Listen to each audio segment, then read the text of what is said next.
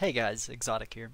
So, the most common question I'm asked is, how do I improve? How do I get better at CrossFire? And I usually say, well, practice. And the most common follow-up question to that is, well, what settings should I use when I practice? What hardware should I use? What mouse do you use, Reed? What mouse do you use? What mouse pad? What keyboard? What monitor? And usually I don't go too in-depth with that. I have an FAQ on my stream that people can refer to, but in general I tend to avoid giving advice on settings and hardware. But I thought about it, and I think that that's a bit unfair, and I'm going to give at least a little bit of guidance for people maybe just starting out or who are just now recently really taking self-improvement to a new level in CrossFire. Alright, so before we begin with any hardware recommendations or in-game settings that you might want to tweak and adjust, there is one thing that no matter what your mouse, whatever your game, whatever your in-game sensitivity for whatever game you're playing, there's one setting that you need to change on your computer. So you'll open up the mouse properties section. You do that by navigating through your run menu. You just type in mouse, it'll open up in any windows. Depending on your operating system, or if you're using a Mac, you might need to go through a different process, so just Google that and figure it out. So once you have your mouse properties window open, you're going to go to pointer options, and you're going to uncheck enhance pointer precision. This is very important. Now, unchecking enhance pointer precision will essentially remove mouse acceleration from your computer. Now, most mice have built-in mouse acceleration, so you can't get around that, but you can always adjust and turn off your Windows mouse acceleration that's built in.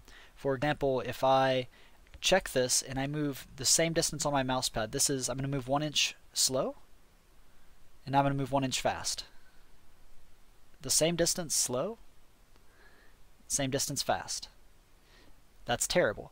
Whereas if I uncheck this, slow, fast, slow, fast. So there's no difference in there whatsoever if it's unchecked. But if you check it, again, you're going to just throw off anything that you do with your mouse just by doing slightly different speeds of movement. So you always want to uncheck that before you adjust any setting in game. It's imperative.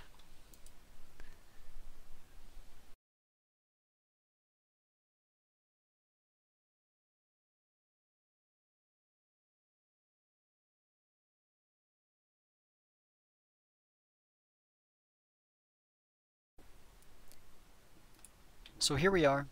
I'm showing you guys the hardware that I use. This is my setup. You can see that I have my monitor and my router on the same desktop. I have a Cooler Master Pro keyboard. My mouse is a Death Adder 2012 Razer. I use a QCK Heavy, not Plus, though I don't think it really matters. So here are my CrossFire settings. Uniform. I'll start at the top and work my way down throughout the entire computer underneath my game. I play on 1024x768. I use Siberia V2s. The reason for that is that you can see the view that I have is from my computer too blurry at long range for me to accurately see. For example, port A top to A long, and vice versa, and Black Widow barracks to A ramp. Higher resolutions are easier to see at long range, but the ratio of pixel size to headshot size makes it a lot harder the higher your resolution goes to actually headshot people. A color I used to play on 16-bit, I now play on 32-bit because 16-bit lets you see through smokes easier and is banned in competitions. Textures I play on high texture. It doesn't really matter which one you choose. It just makes the lines stand out slightly more on high texture. I play on full screen, though I play on black bars, so my screen is not stretched. Bullet trace high and smoke high. These are both very, very important because that allows you to track accurately where people come from. Bullet smoke, however, is not important and, in fact, arguably should be turned off, but out of preference I prefer it on high.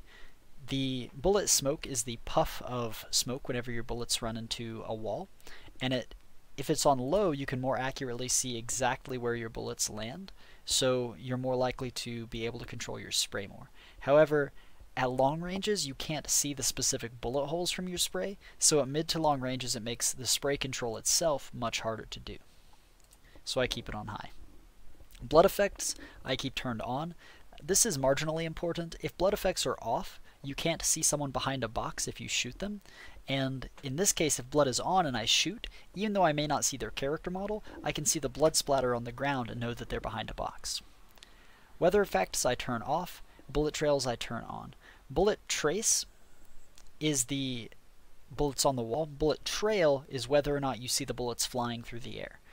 If you are quick enough in your vision, you can generally see not just that a bullet was fired, but you can see the direction and speed at which it's traveling, and you can learn which gun it is based on the bullet trail, as well as where exactly they're shooting from.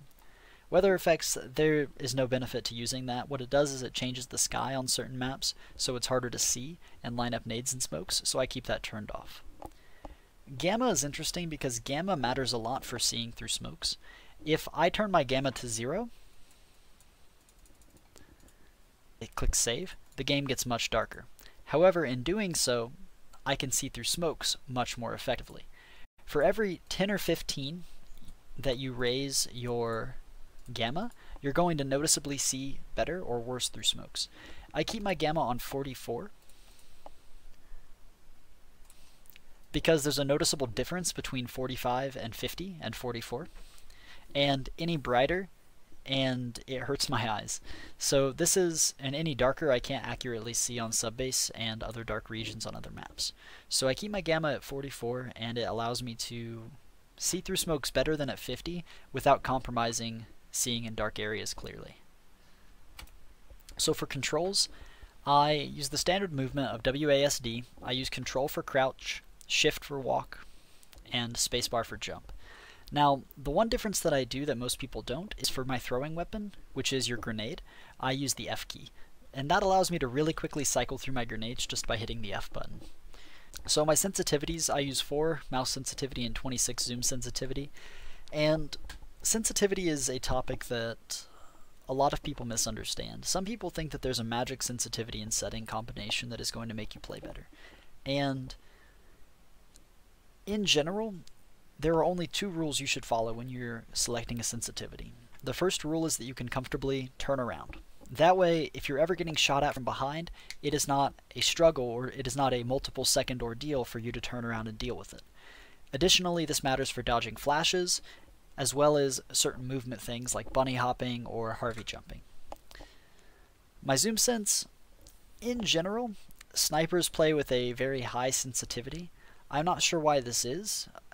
It tends to be preference. I think it's because since you're zoomed in, you can see less of your screen, so you may need to flick further. But your sensitivity with a scope should be as slow as you comfortably can play with, in my opinion. That is because opping, you really do not want to miss because you have such a long wait in between shots, and the slower your sense, the less likely you are to miss easy shots. And the second rule for regular mouse sensitivity is that it is not so fast. For example, if you're in the 20, 21, 22 range, you don't want to make it so fast that whenever you go to fully swipe, your character is doing more than a 360. That is excessive, and you're just making your life more difficult on yourself. Miscellaneous, I use yellow and A. There's no difference, there's no proper crosshair to use. They all work fine. Now there is one more key thing to adjust on any of your mice that you choose to use, and that is your hertz, your polling rate of your mouse. Alright, so here we have Razer Synapse pulled up.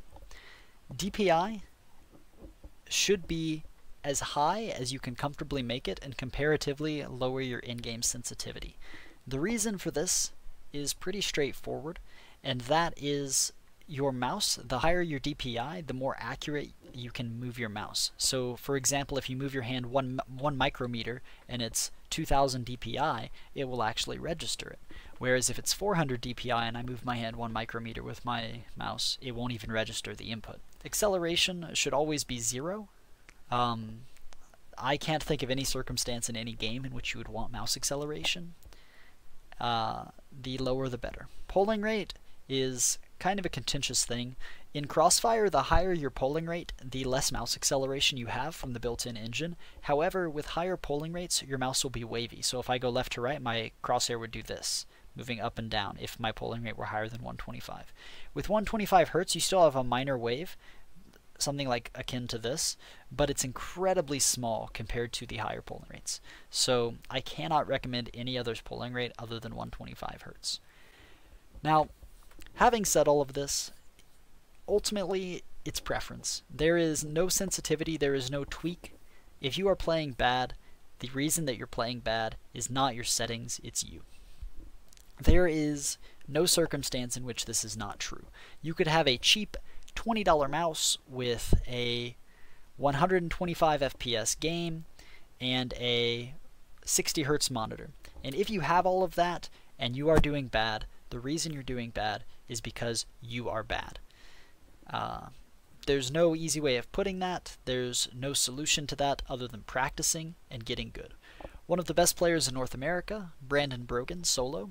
I went to China with him in WCA. He, during the qualifier and leading up to that event, only played on a 80 FPS computer. He used a cheap $10 Logitech mouse, and he did have a nice monitor, but his computer wasn't even good enough, did not run CrossFire with a high enough frame rate to adequately and completely use the benefits of his monitor. So in spite of having a 144 Hz monitor, he could only play on 80 Hz Crossfire setting. And the reason he was able to perform as well as he did is because he put in the work and he practiced to get to that level. So unfortunately, no matter what settings you use, the best solution you can do to improve is practice. Thank you guys so much for watching. I hope you learned a lot from this video. I am going to put up another tips and tricks video this coming week. It will be on sub base. I'll be covering a couple of the boosts and maybe a couple of nade spots. I'm still not sure what exactly I'm going to do moving forward with series such as that, but I hope you guys enjoy it. Thanks for watching. Peace.